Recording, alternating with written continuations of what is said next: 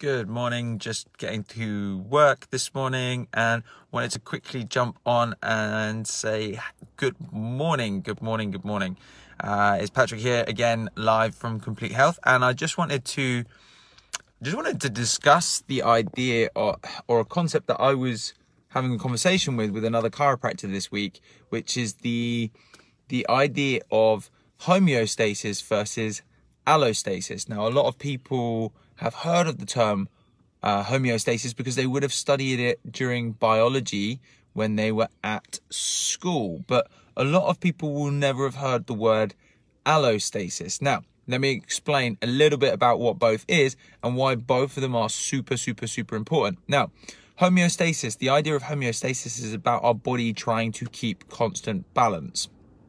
So when we look at homeostatic control in our body, we have both our sympathetic and our parasympathetic nervous system, and they are essentially our upregulators or...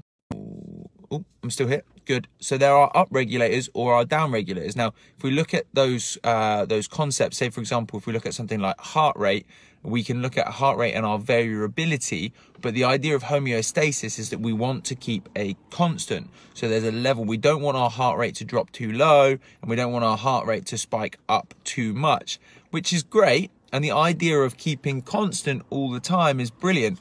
But the reality of it is that we need to have that ability to spike up and down. Now, when we expose ourselves to stresses, which almost everyone on the planet is exposed to some level of stress at some point.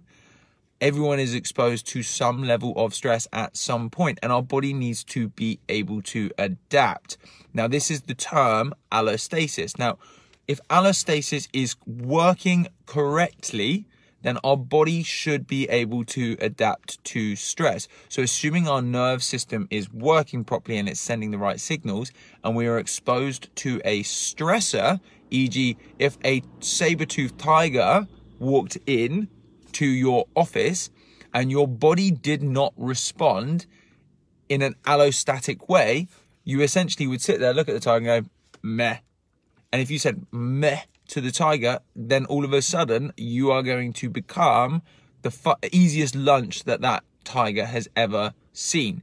So the point of stress is it is there for a reason. Now, when we look at chiropractic, we love looking at the sympathetic parasympathetic nervous system, because when we start looking at stuff like the parasympathetics and when we start actually adjusting people's bodies and seeing the changes, that's really the system that we're seeing work a lot harder, is that parasympathetic nervous system, because that's really the system that helps people to heal. So we want to drive people into these allostatic responses, because if we can drive people into those responses, we can actually use our body's own nerve system and systems in order to help.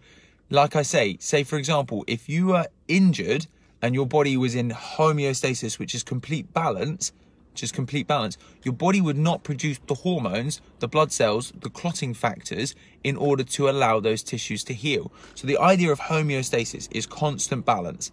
The idea of allostasis is our ability to adapt. And like I say, the more we expose ourselves to certain stresses, and by the way, there are both good and bad stresses. Going and doing exercise would be considered stressful for your body, but is that a negative stress?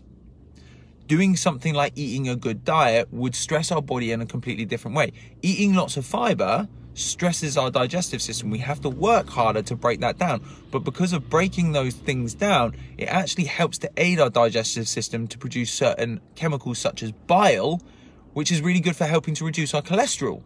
So there are benefits to having different types of stress. Now, what we want is our body to be able to adapt. And this is where chiropractic is really good at understanding those things, and sometimes actually just explaining to people that not all stress is bad. We need to put some levels of stress on our body so our body can learn to adapt.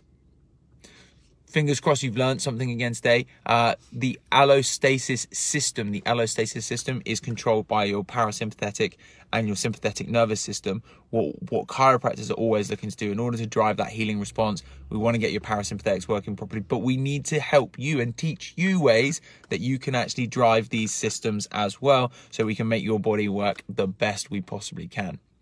learn how to adapt, go and have a great day. Our bodies are all going to be adapting to this beautiful weather because it's getting very cold. So our bodies are going to have to learn to adapt again soon. So we will see you in the clinic soon. If you've got any questions on any of this stuff, I would love to hear from them. Just send us a private message or comment below. I'm happy to explain this in a little bit more detail. Or equally, you can just jump over to our YouTube channel. There's tons more information about stuff like homeostasis, staying constant, adaptability, and stress. Speak to you guys again tomorrow. Take care.